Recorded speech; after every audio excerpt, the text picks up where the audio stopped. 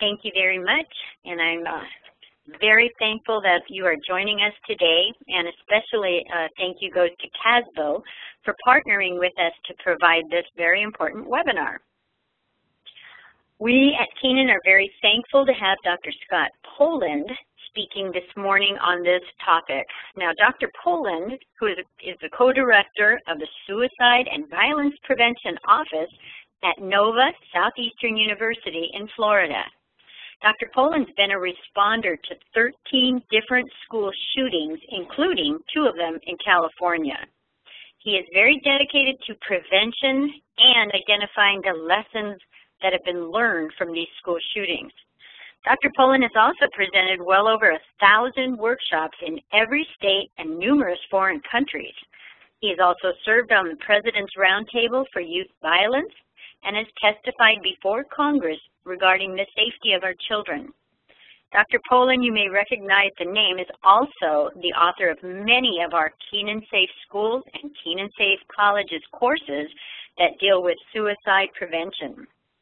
It's with great pleasure that I go ahead and turn this on over to Dr. Scott Poland. Thank you very much, Kathy. Indeed, it's my pleasure to have a chance to talk today, and I hope to say some things meaningful, helpful to every single one of you. I know you're all very concerned about school safety and how can we prevent further acts of violence in American schools, and especially this week, as sadly there was a school shooting in Sparks, Nevada. And I don't have a lot of firsthand information about that, and sometimes it takes weeks, months, even years before we get a better understanding of what has happened. But I want to make just a couple of comments. I would encourage to see that the police department are at least thinking about charging the parents of the student gunman for failing to safeguard their gun from their child. I do know that rarely, if ever, have those charges ever been filed, and I personally believe that we do need to hold adults accountable. They are the ones that purchase guns, and with that comes responsibility. I was also a little dismayed to see that school would be closed Tuesday, Wednesday, Thursday, and Friday in Sparks, Nevada. I actually wrote an article about why it is important to reopen school as quickly as possible, because I argue that schools are the places where most young people get the attention and the help that they need. And I can understand closing a school for a day or 2 days because you need to help the faculty first, but I'm sorry that students aren't going to be back at school sooner, because I believe most young people have parents who are both working, and when school is closed, they're largely left to their own devices. But I'd like to begin today with a cover story of some time ago that definitely got my attention, and it was the USA Today headline after a shooting in Ohio. And it talks about the number that were injured, but then it basically talks about and identified this school shooter as just an average kid. And, you know, one of the things I hope I'll get across today is school shooters are really not just average students. There is something about their demeanor, behavior. There are a number of factors that should come to our attention and help us understand the need for increased mental health services. And I'm always saddened when our media seems to glorify and dramatize the perpetrator of a school shooting. I really don't think she should be on the cover of national magazines, and I'll be using some names today, but purely for the purpose of us all learning more about school shootings and hopefully preventing the next one. And as we move on, I want to talk about a really very important book that came out a couple of years ago. A well-known psychologist by the name of Peter Langman wrote a book, Why Kids Kill. And in that book, he really reviewed 10 different school shootings. And most importantly, 9 of those school shootings were committed by middle school or high school perpetrators. And he basically said these acts are understood as a rampage. He also talked about there being 3 types of school shooters. And what I'm about to do is really highlight 3 different places where I was a national responder, and those shooters are believed to be examples of the types that Langman wrote about. And the first 2 types that we're going to be looking at are the psychopath, or what we often refer to as a sociopath, somebody who is very narcissistic. They view themselves as godlike, as superior to the rest of mankind. They typically lack any kind of empathy, and they are essentially antisocial and sometimes sadistic. Where a psychotic type is someone who really does not have good contact with reality. They may be hearing or seeing things that are just simply not there, and they are experiencing delusions. So let's look first at one of the Columbine perpetrators, and that would be Eric Harris. And Eric Harris, today, we know a great deal about he and his co-perpetrator, Dylan Klebold. And basically, some people have commented, these 2 shooters left more behind to explain themselves than like any murderers in our history. And of course, it did take a long time for the various reports, the basement tapes, lots of interviews, and lots of things to be released. But since it's been so many years now, there is a great deal of information. And I'd actually prefer not to read every word of Eric's rants to you, but I think as you look at it, you immediately see that basically extremely angry, viewing himself as very superior to others, and really not caring whether he lives or dies, and really wanting to hurt as many people as possible. And I know when I went there that basically the police were talking about perhaps best to view Columbine as a failed bombing, because they estimate that had those bombs that they planted in the school had gone off when the most students were in the cafeteria at any time of the day, perhaps as many as 300 or more people could have actually been killed. So there are a couple of other comments about really the grandiose, dramatic statement that Eric Harris wanted to make to the world, that it would be bigger than all these things that you see on the screen, all rolled up together, really trying to make quite a statement and start a revolution, with really their goal of living in infamy. And sadly, I believe that they have accomplished their goal, in that most young people today, even though it's been 14 years, they would know a lot about Eric and Dylan. A couple more of his comments about if it moves, kill it. If it doesn't, burn it. Kill them all. Kill mankind. So a great deal of anger, a great deal of rage, superiority, lack of a conscience. And we know a lot of things about Eric today based on all of the writings that some of you may not remember, that he was actually in a juvenile diversion program. So was Dylan, after breaking into a van. They were actually let out of that program early because of their excellent behavior. And Eric in particular knew how to say just what it was that adults wanted to hear. And there were many warning signs in projects and things at school. I mean, I believe strongly that if a kid in a psychology classroom is talking aloud to everyone about their recurrent dreams about blowing up the school and shooting people, that is a very clear warning sign.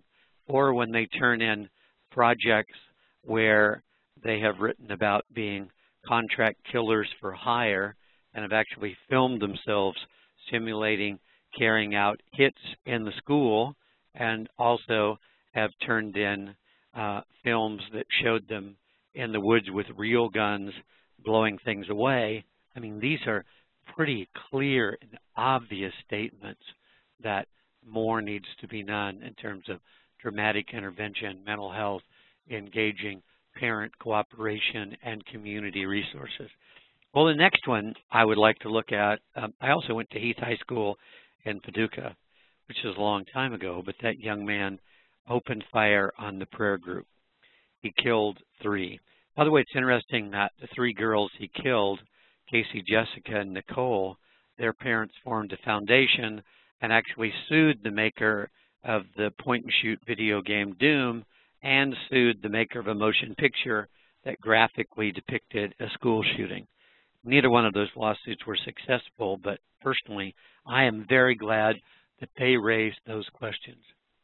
Well, Michael Carneal, who was a 9th grader at the school at the time, is believed to be an example of a psychotic school shooter. Michael basically was hearing and seeing things and tasting things that weren't there. He slept with a knife in his bed, believing there were monsters in the basement that might come out and try to kill him in the night. He taped up all the vents in his room so evil spirits couldn't get in.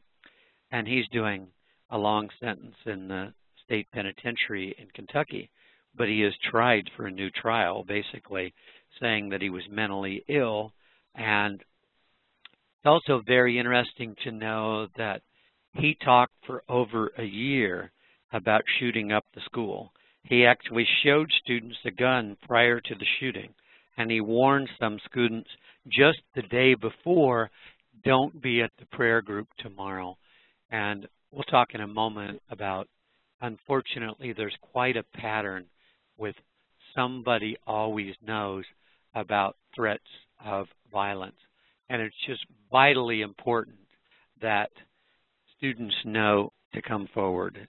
Now, I want to insert one thing here to make some key points. And a couple of years ago, I responded to a tragic school shooting in a suburb of Rio de Janeiro.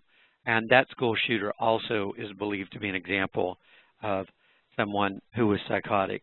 But I met a remarkable principal there. His name was Luis. And Luis and I could only communicate through an interpreter, but I think it's important that I just take a moment and tell you why I was so impressed with Luis. He said things like, we're going to reopen the school as quickly as possible, as soon as we get our staff members assisted with their own personal needs. We know the school is the place where kids do get the most help. We are not going to turn away any sources of assistance. We are not going to glamorize and dramatize the perpetrator. Every chance I get, I'm going to be talking about the victims and the survivors and how we all help them move forward. We know the shooting occurred in May, and we only have a couple weeks of school left, and we're going to be making plans to help our affected students, teachers, and families over the summer vacation as well. And there's going to be 3 shifts of psychologists at our school every day for the foreseeable future, a morning and an afternoon and an evening shift, so that families can come get help in the evening. And then he said, and we'll be using mapping to try to figure out who among our students and staff are going to be the most affected. And then he basically talked about something I know all about, which is circles of vulnerability. Who is the closest in geographic proximity? Who is the best friend or relative of the victim? Who has their own significant history with trauma and loss? And I couldn't help but think, what an incredibly, competent principal who knows a lot about crisis intervention. Now let me move to the third type of the school shooter. This is the one believed to be traumatized, depressed, even suicidal. They've often suffered some really severe abuse. They've had a lot of stress and losses in their lives. Some of the shooters have had parents that they were separated from because the fathers were either deceased or in jail. They may have moved frequently, substance abuse problems, and as I said earlier, they may be extremely suicidal. Well, I also went to Red Lake, Minnesota, where the young man killed 9 and then he killed himself. And let's just take a moment and look at the trauma history of Jeffrey Weiss. Parents separated when he was young. Lived with mom and her boyfriend, and the discipline was severe, being locked in the closet even being locked out of the house during Minnesota winters as a punishment. His dad died by suicide when Jeff was 8, and that was actually after a standoff between his father and the tribal police. When he was 9, his mom was severely injured in a car accident and suffered brain damage, and basically has been in an institution ever since. Moved around frequently. And I was told when I was there that Jeffrey never really wanted to return to the Red Lake Chippewa Reservation in extreme North Minnesota. He was bullied and harassed at school, described as a black-garbed loner, floating alone. An introvert at school, but extremely extroverted on the internet, and he was fascinated with Hitler and neo-Nazism. Now you're wondering, why would a Red Lake Chippewa, a Native American, be a fan of Hitler? It had to do with purity of race and being angry that members of his tribe were marrying outside of the tribe. And of course, he posted the entire scenario online of what he actually carried out some months later. And I said something earlier about there are often some pretty dramatic warning signs that unfortunately a number of times we have missed in our homes and our schools and communities. And of course, Jeffrey Weiss also talked a lot about what he was going to do. In fact, he was actually arrested by the police 1 year before he actually committed the shooting. And there you see some specifics about school and how he had stopped attending at various times. He was actually expelled for unspecified reasons. He was depressed. He'd had his Prozac increased. He was under psychiatric care. And he was fascinated with the film called Elephant. And Elephant actually received a film festival award. It's about one day in a secondary school in America that culminates in a very gory Columbine-like shooting at the end. And when I watched Elephant, one of the things I was really struck by is it never showed an adult interacting with an adolescent in a meaningful way. It was almost as if the adults did not exist in their lives. And it was frustrating to see it portrayed that way. But back to Jeffrey Weiss, his friends commented that he loved Elephant. He especially liked to watch the ending, the real violent part, over and over. And here's one of the quotes he left behind on the internet. Most people have never dealt with people who have faced the kind of pain that makes you so physically sick at times, makes you so depressed you can't function, makes you so sad and overwhelmed with grief that eating a bullet or sticking your head in a noose seems welcoming. And obviously, we would hope that any time something like that is posted, that classmates and peers reading it would get an adult involved. You know, and thankfully, there have been what we term near misses around the country, and there's been quite a few of them, where something's posted on the internet, people are worried, they tell school and law enforcement authorities, they get help for their classmate or their friend, they basically step forward. Sometimes it's as simple as there's a hit list and a couple of kids aren't really that concerned about it until maybe their favorite teacher's name goes on the list. Now they're horrified and they decide to do something. And a really good question is pretty simple. Why is it that kids don't come forward and tell us about violent, homicidal, or suicidal threats? So here's what the literature says, and I've been working on this for like 30 years, and here's what kids have also said to me personally. I didn't want to get involved. I didn't think it could happen. I feared retaliation. I'm sorry, but I have been conditioned not to tell. Perhaps the reason that will bother everybody listening the most is when they say, I'm sorry, but I don't trust the adults at school. They haven't built a relationship with me. they don't really know much about me and my hopes and dreams, and I'm going to be very unlikely to go to them and tell them anything. Oh, and that anonymous reporting thing, I'm not sure that I trust that somehow it's not going to get back to somebody that I was the one that made the call and told the authorities. So Red Lake would be an example of why we are so frustrated. The report that came out some years later, and by the way, that was a small school, a school of 310 students. So anybody working in a large secondary school, everything that I just discussed, you can magnify it many times in terms of the challenge of making sure every kid feels connected to school and every kid feels like somebody cares whether or not they show up today at school or not. So Red Lake was a small place, and 39 students knew at least something about his violent plans. 5 of them communicated with him about the planned violence daily, and 18 were the ones that watched the elephant film with him over and over. So this was the study about prior knowledge of school shootings and violence. Some pretty concerning statistics there from our Secret Service and a study that came out only just a couple of years ago.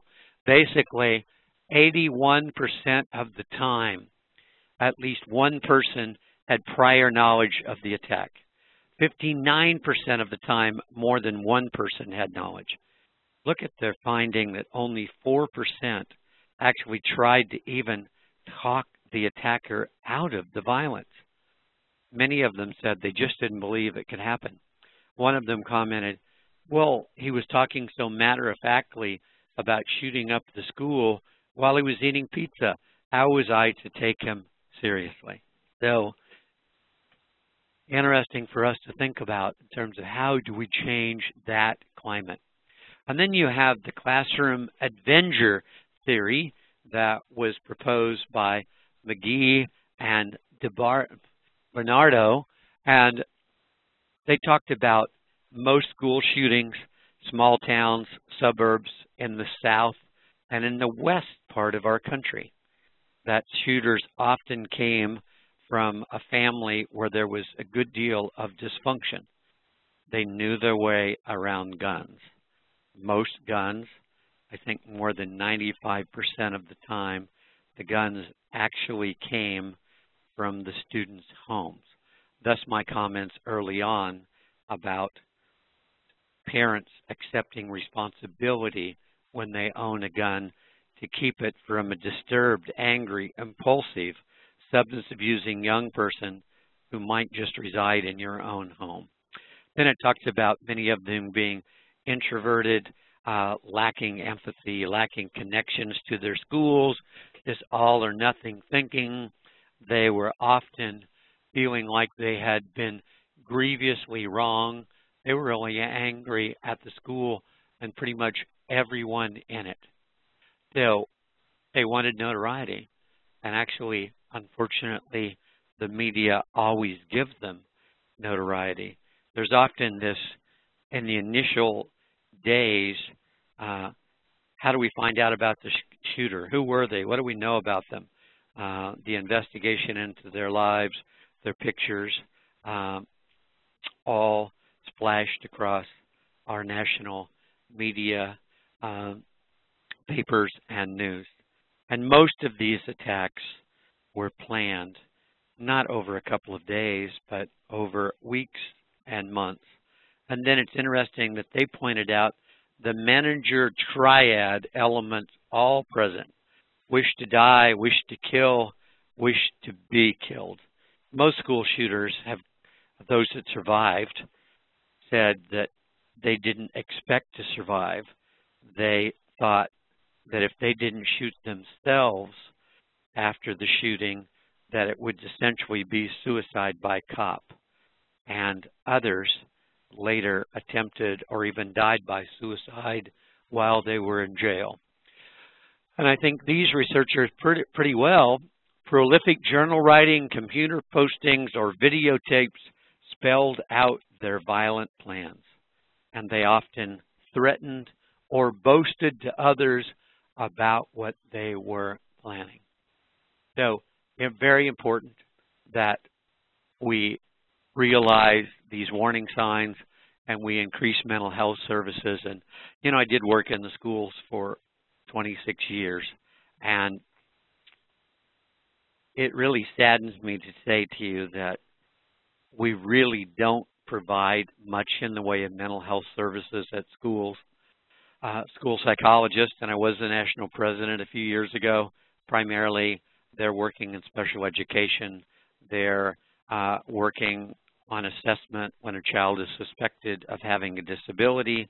School counselors today are pretty overwhelmed with clerical and scheduling duties.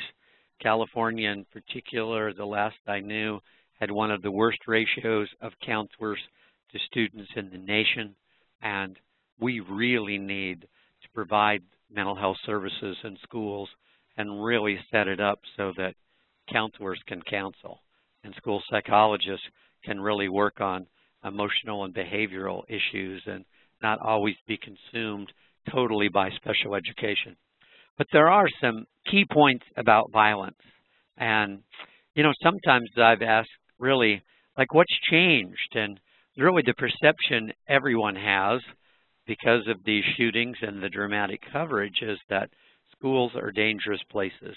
And it's really important that I emphasize that schools might actually be the safest place a kid in America could possibly be at any given time. We have about 52 million children who go to school in this country. And our statistics say that your chance of being a homicide victim at school are about 1 in 2.5 million. And I believe strongly that one violent death on school grounds in America is unacceptable.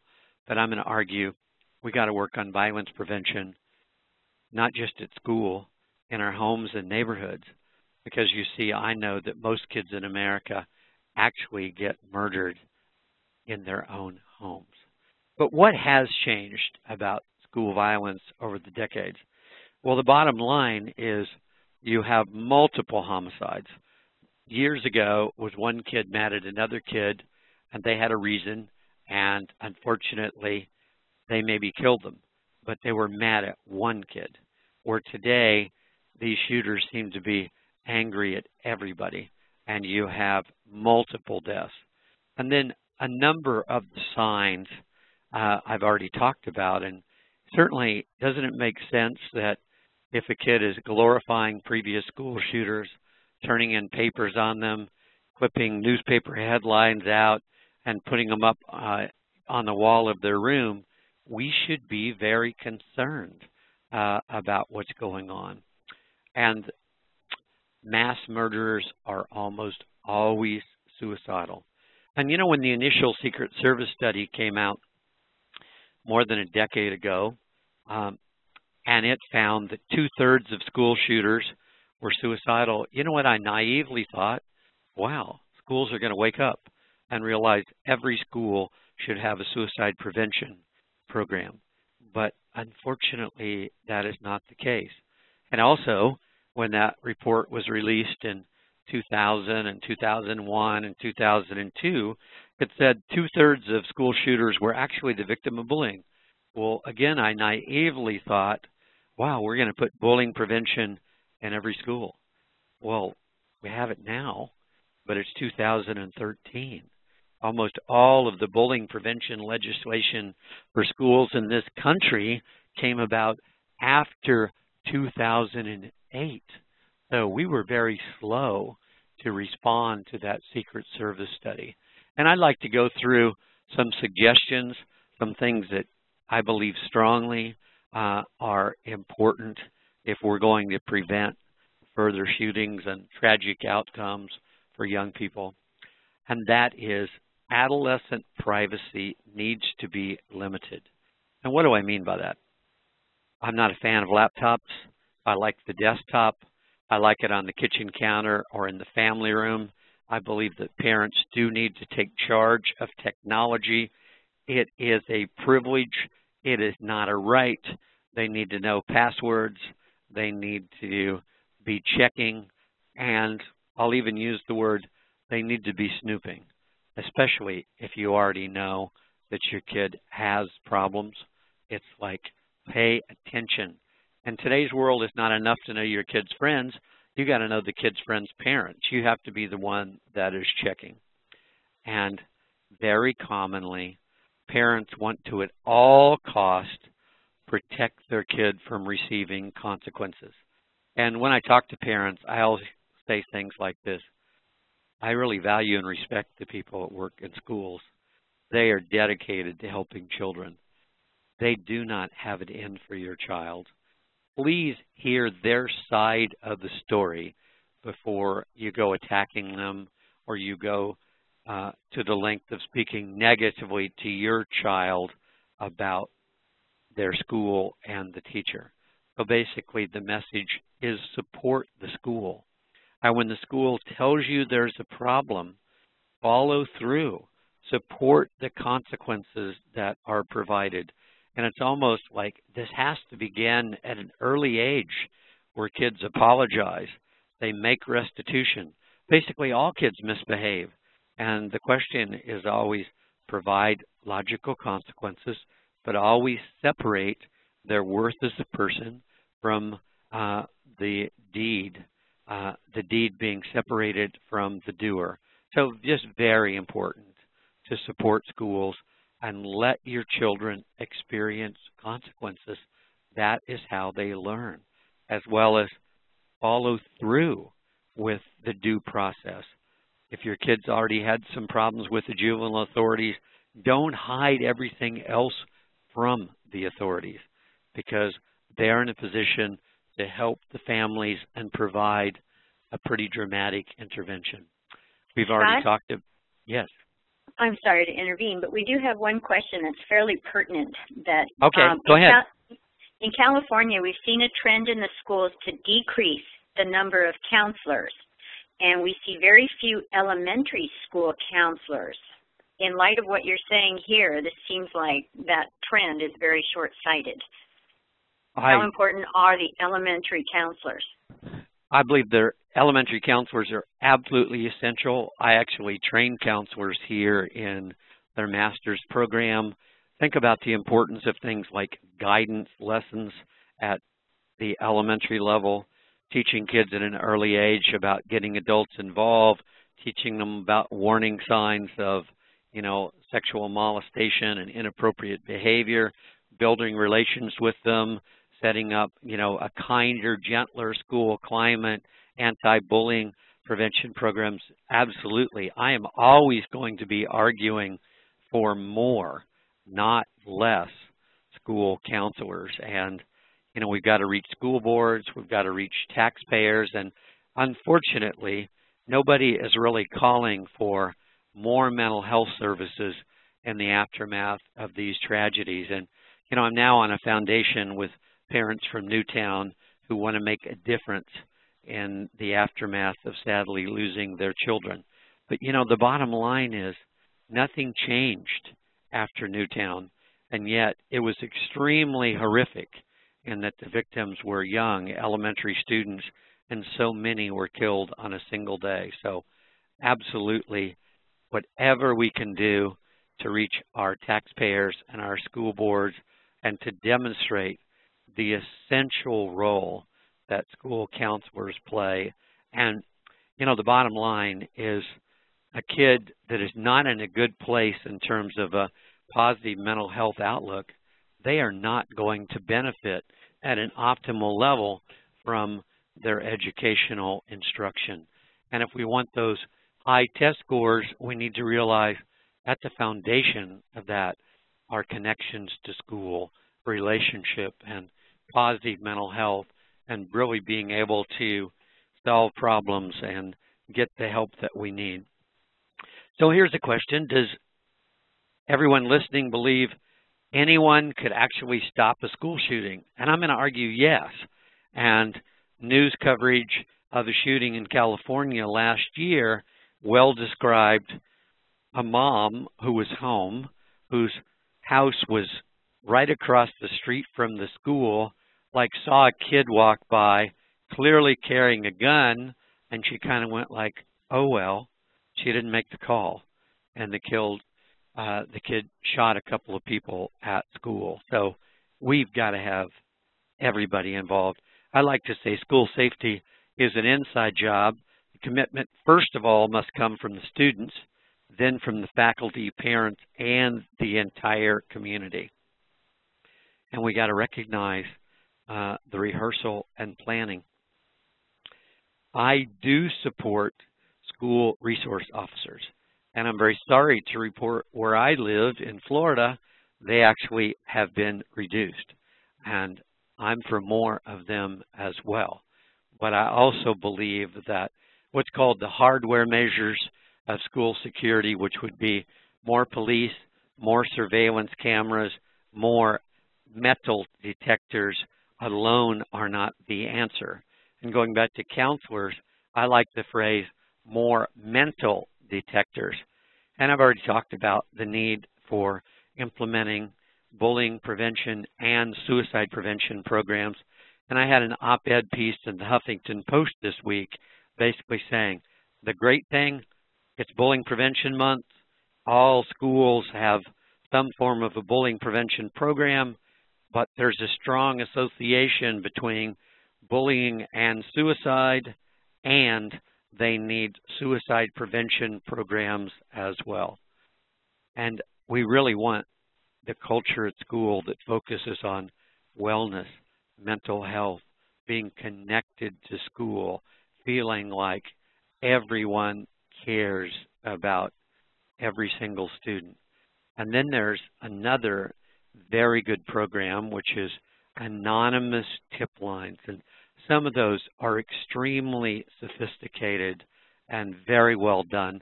One of them that I'm the most familiar with is a program called School Reach.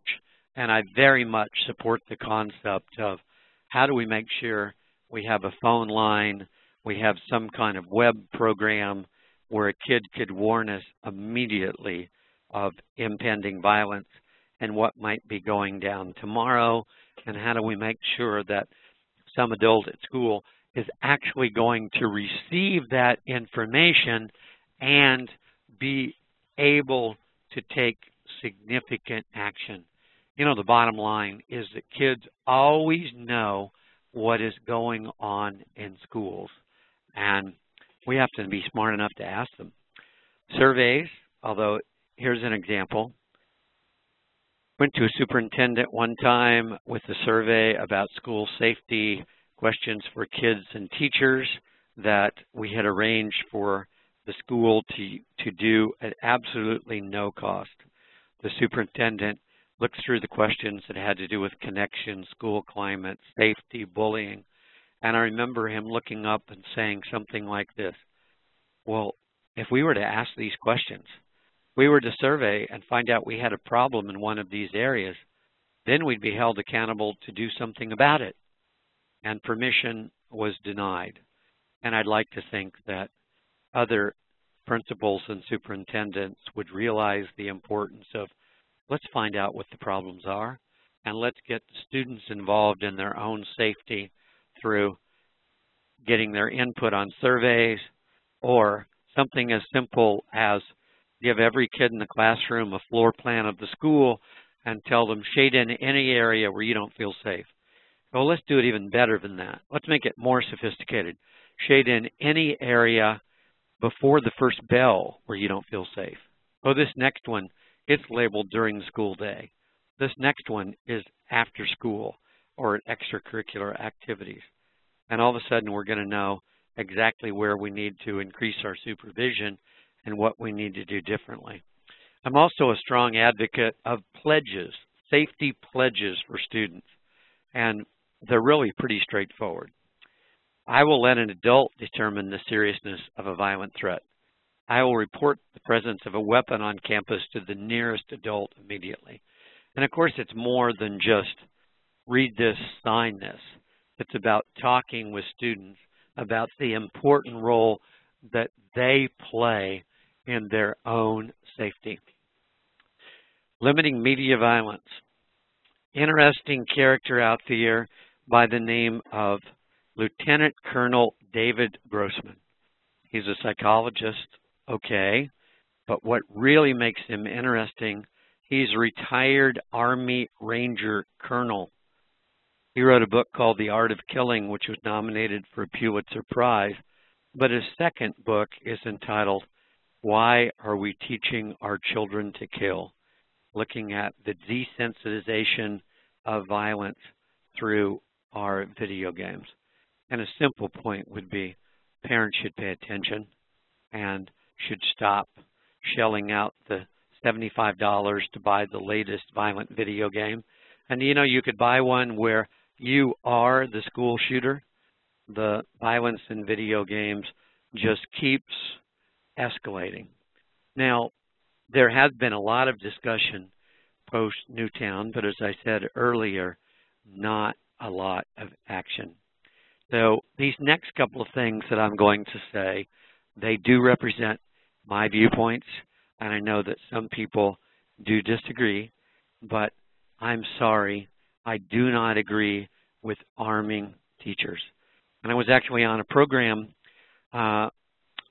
in Michigan where I followed a school superintendent in Texas who has what's called the Guardian program, and he does believe in arming his teachers. Now, here's what I thought was really interesting, because my keynote followed his, and I couldn't help but notice, and by the way, my topic was mental health and school crisis prevention and intervention. And I couldn't help but notice that the superintendent who believes in arming his teachers walked out of the large auditorium just as I was being introduced. And perhaps in fairness, maybe he had to catch a plane, but I interpreted that as he was not interested in the mental health aspects of prevention. In fact, that was pretty evident in the questions that he was asked after his session in the Q&A. So I like to see teachers armed with more school counselors, more social workers, more school psychologists, smaller classes so they can get to know every single student well. I even argue that a lot of students' motivation is, particularly at the elementary level, they want to please the teacher, so they'll work hard, but only if they believe the teacher truly cares about their hopes and dreams. Now, I also want to comment on another program that I'm quite familiar with. I heard the founder of the ALICE program speak at yet another state school safety conference. ALICE, every letter stands for something. I've already talked about supporting alert. I want everybody to be alert. Nobody would argue with the I for good information. You see something, call immediately. Provide precise information about what the person looked like, why you suspect they might be there to harm someone, what direction they were going, did you see a weapon? All right, and then I think everybody would agree with schools need to have good lockdown procedures, planning, good communication, barricade doors, different things to protect students, all right? And I'm going to go to the E part, evacuation.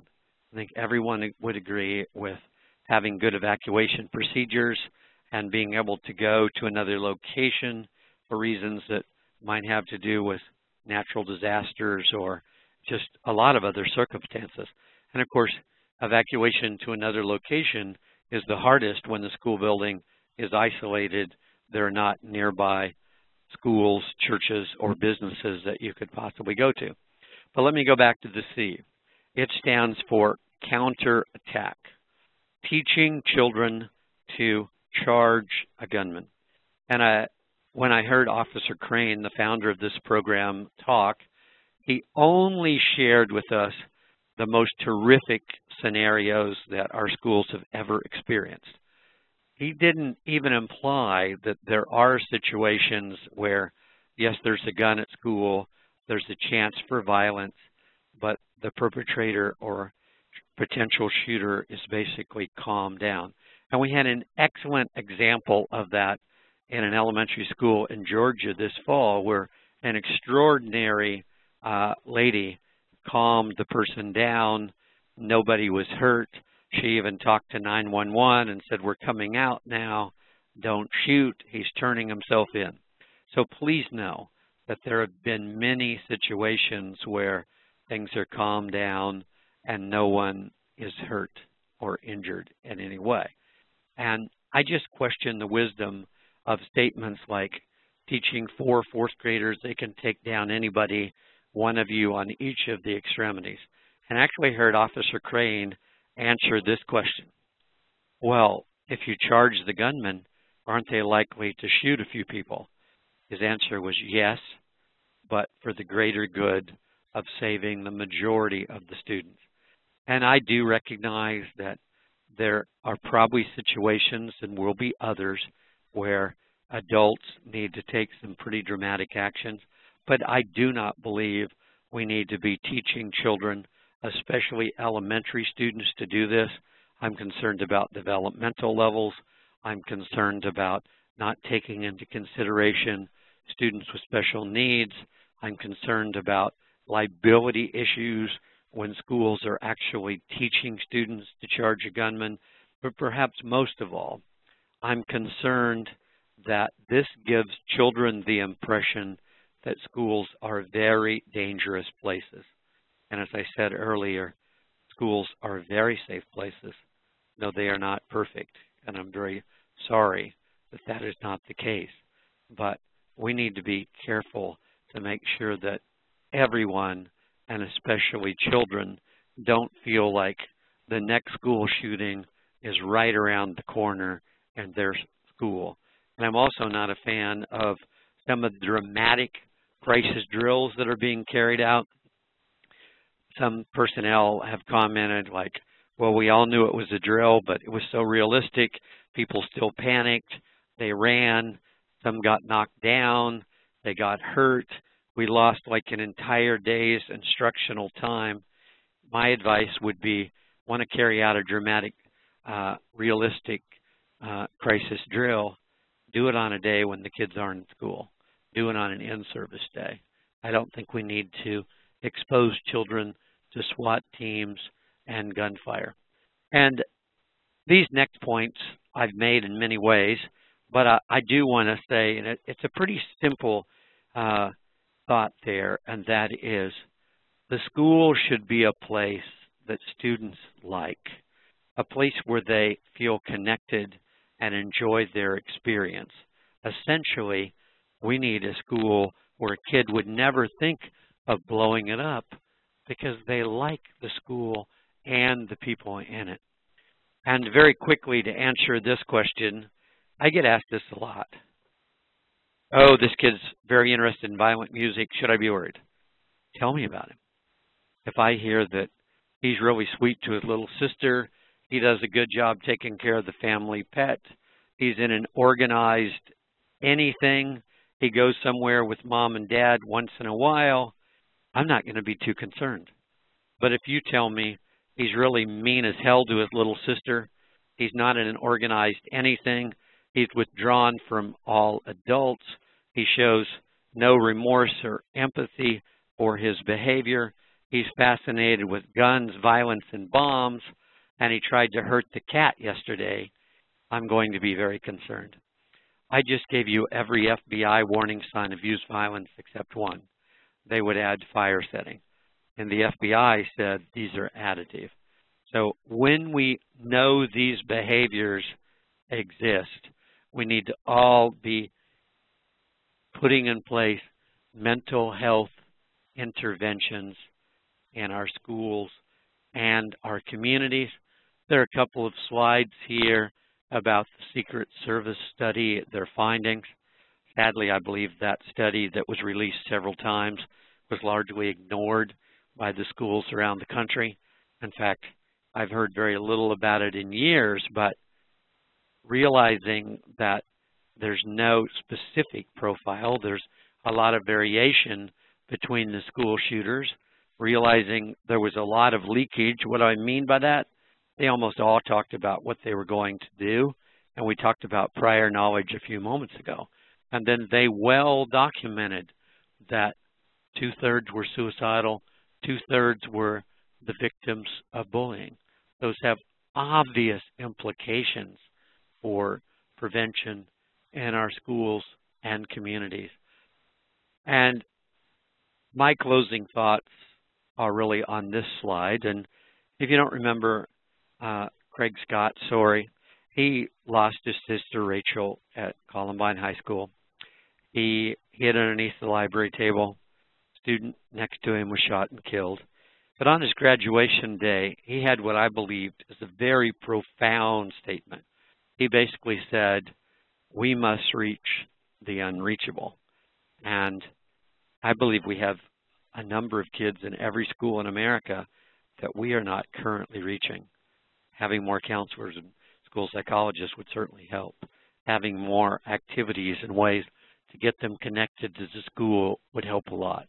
So how do we get these disillusioned youth involved in activities, help prepare them for finding a job and a purpose and establishing social ties?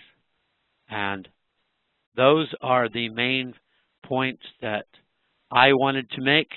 I'll entertain any questions. A lot of my writings are posted at the Suicide and Violence Prevention website at Nova Southeastern University. I have about 16 different articles published in District Administration Magazine. And Kathy, I'll turn it back to you. Thank you very much, Scott. That was an excellent presentation. We have an awful lot of questions, but I've kind of grouped them into about 6 of them because many people are asking the same ones. First of all, is there some kind of questionnaire that can be administered to students that can help identify students of need or those students who are prone to violence? Well, you know, the bottom line is that prediction in this area is really difficult. However, there is one instrument called the PETRA, P-E-T-R-A. It is basically available from PAR, P-A-R Incorporated, Psychological Assessment Resources. It was actually developed by a school psychologist right here in Florida, and it very much focuses on questions that could be a part of an evaluation. I mentioned district administration a moment ago. I have 2 different articles there about threat assessment. And a lot of it is really about threat reduction. How do we reduce stressors on a kid who's suspected of threatening violence? And how do we investigate it thoroughly with a team approach, which is what all of our major entities have recommended. Threat assessment needs a teacher who knows the kid in question well. It needs a mental health person at school, a counselor, psychologist. It needs an administrator, and it needs a law enforcement representative. So I would suggest a good review of threat assessment, which is something we could even consider doing a webinar solely on that topic. And I also do recommend investigating the PETRA from PAR. Excellent. Thank you. Another question is, once administration has been notified of a plausible threat and lockdown procedures are implemented and the police activated, what type of notification should go out to the building occupants? You know, who should receive the notification? The staff, the students, the parents? What are your thoughts? Well, working in this field a long time, I really believe in just telling the truth. We don't have to give a lot of explicit details. We always need to keep in mind developmental levels of children. But when we're in a lockdown procedure, I think the simplest thing is to communicate to all students, all staff. We're in a lockdown situation. Students listen to the nearest adult, do whatever they say, and this is the information we have at this point, and we'll keep you apprised as more information develops. And I also know that with parents, and the community, often an administrator's first response is to minimize or cover something up.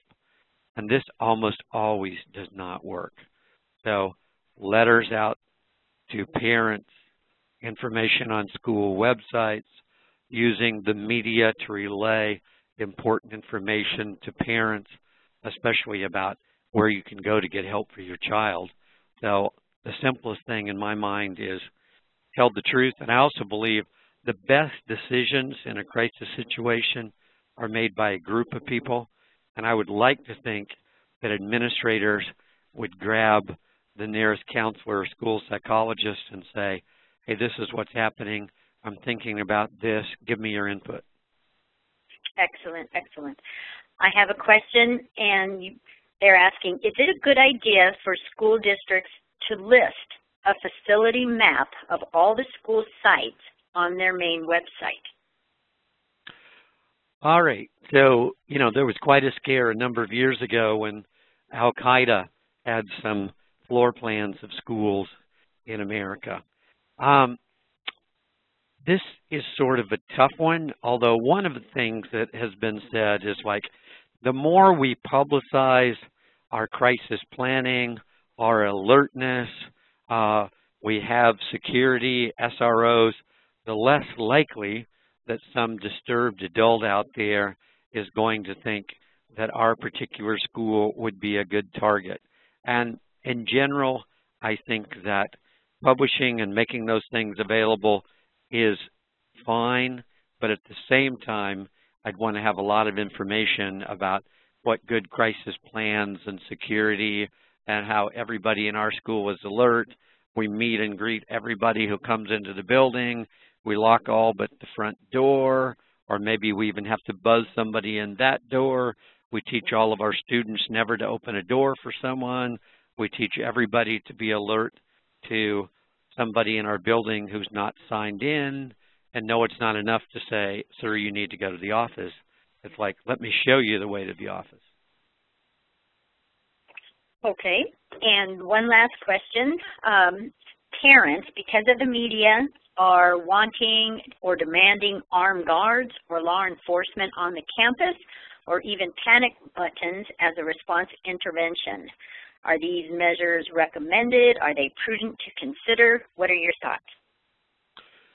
Well, I think this should really be left to a local decision.